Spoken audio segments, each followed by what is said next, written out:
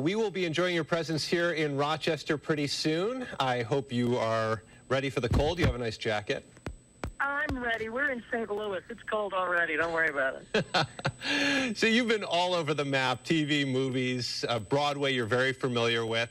What do you think about this tour? You're in Pippin, and you're doing it. It's a great role. It's a great song. What are your thoughts so far? Oh, God, I love being back with a company where you start from the beginning and you learn the whole play together. You have all the experiences of being nervous and not knowing if you can do it.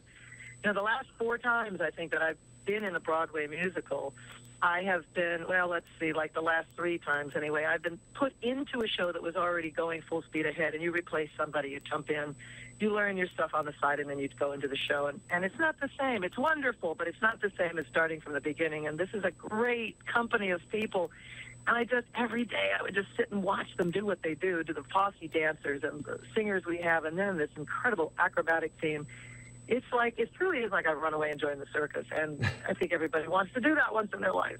And Pippin does pack that punch that you would see with a circus, especially if you do it well. It's this wonderful anachronistic play. You have Charlemagne and Pippin, so it's old school Middle Ages, but it's it got today's stuff. And you play Pippin's grandmother, and the advice that you give him is live a little, take it easy, don't worry so much. Do you see that message? Do you live that message, or is that kind of the characters and you have your own thing going? No, I totally try to live that be here now message, and everything I'm doing in this part is illuminating that to me. I mean, what I sing in the song and then what I do with this surprise bit of aerial work in the middle of the song, you know, can be a little bit terrorizing when you first start. And I found that the best way to get through that and to not be afraid and to do it gleefully, you know, gracefully, was to take every single little moment in itself and only concentrate on that.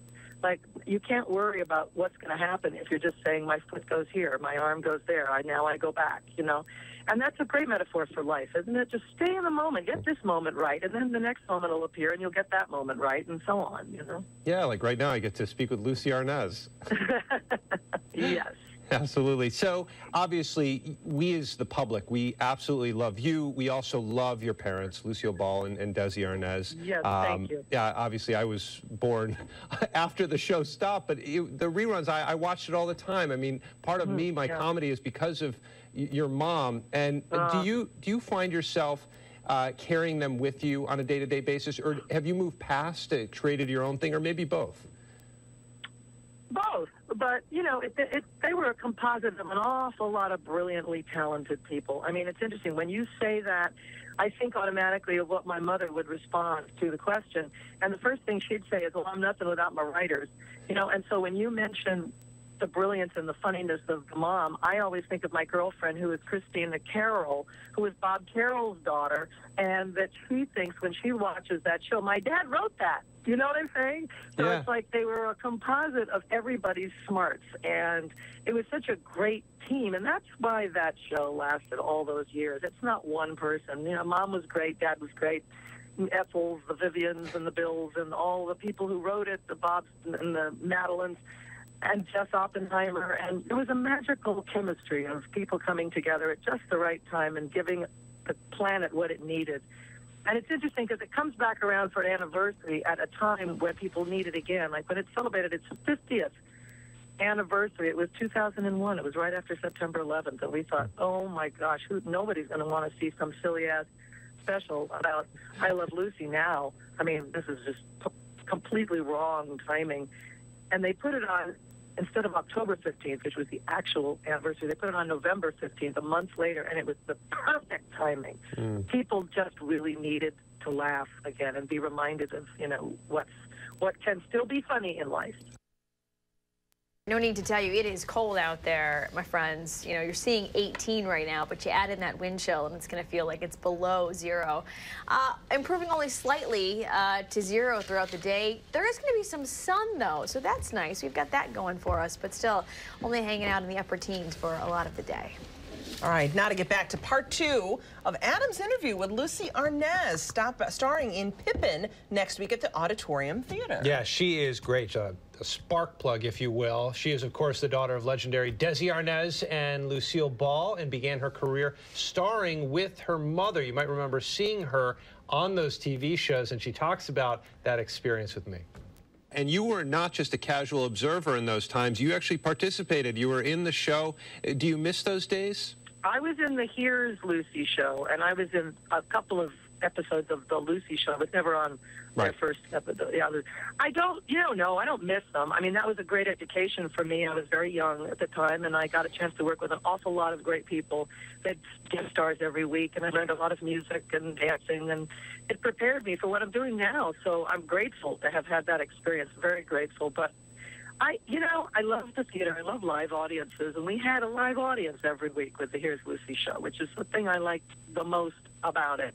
I'm not all that fond of just television in itself or the long daily routines of making movies and things like that. It's nice because it's there for posterity, but the theater is my home. That's where I really come alive. Yeah, and we'll get to that in just one second. What do you think of comedy and sitcoms today on TV? Well, that's too broad a question because really there's so many different kinds of comedy, right? That's true. I mean, there's some good stuff and some I click right through. I don't want to watch, but it depends on the writing. I think there's some great comedy and some dramas. I used to, the West Wing was one of the funniest shows I ever saw, and it was really dramatic at the same time. There's people like Aaron Sorkin who understand life in general, understand that life can be very funny, even when it's dark.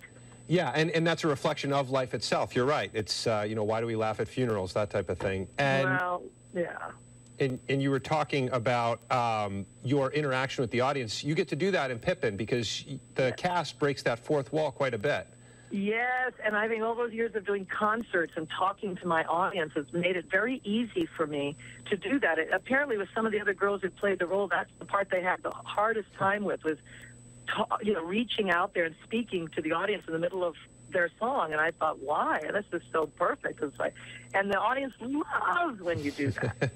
It's engaging. It's funny. There's lots of innuendo. You would think Pippin, old school, Charlemagne, but I mean, your character, you're going to have people blushing. You know this show pretty well, don't you? Yeah. Yeah. It's great. But what I like too is there's different versions. There was the original one, and then it was kind of tailored for local productions and whatnot. I was curious, what kind of production are you guys after? Well, this is completely different. This is directed by Diane Paulus, and it has this circus framework put around it, which that never was before. So Stephen Schwartz worked with Diane, and they changed a little bit of some of the interior music to allow for the circus parts, but all the songs are intact. The script is completely the same, except they added a couple lines to make sense out of the circus stuff. But it's the same story exactly. But I love it because I don't just come on playing a very old woman and sing a song and leave. I play a troupe player whose name I can create in my own head. Nobody ever knows what my name is as my troupe player, but it's a separate person from Bertha, the grandmother. And then in this one scene, she comes on and plays the grandmother. But I'm still in 3 other scenes, in the finale and the entr'acte and the opening, and that was never true in the original play. So we're all the same people that Fosse imagined, but we've given ourselves a troupe reference, Yeah, I love it. So even if you've seen the musical before, this is a new version, so another reason. You have never really seen it till you've seen it done this way. Just let me tell you. It's awe-inspiring. I love it. Well, hopefully I can join you and see you. Lucie Arnaz, as some people say, there's no time at all. I have to say goodbye and see you later. I'm looking forward to being there and seeing the Cordovas and their new baby. Jesse and Dan. Oh, okay. You got some connections. I love it. I'm reaching out. I'm putting a shout out to Jess and Dan Cordova. I want them to come see the show and bring everyone they know. I love it. Well, we'll be sure to include this. Okay. All right. Thank you very much. Bye-bye. Bye. What a down-to-earth lady. I know. So cool. Got our people. We've got some really talented people in our studio right now, though.